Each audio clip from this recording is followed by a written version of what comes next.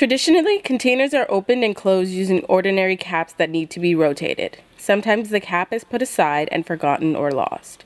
When that happens, the substance either becomes dry or spoiled by being left exposed. That is where the opportunity exists. The pressure-activated valve has been designed to be the ideal solution.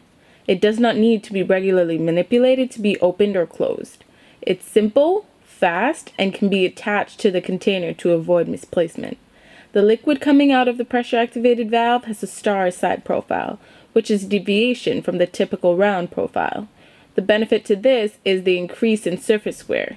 This means that the toothpaste mixes with water faster, or that a squirt of peanut butter gets applied easier and is more balanced when it covers a slice of bread. Another suggested use for pressure-activated valves would be a piping tip. The main benefit being that the valve would allow the icing to maintain its consistency as well as its moisture.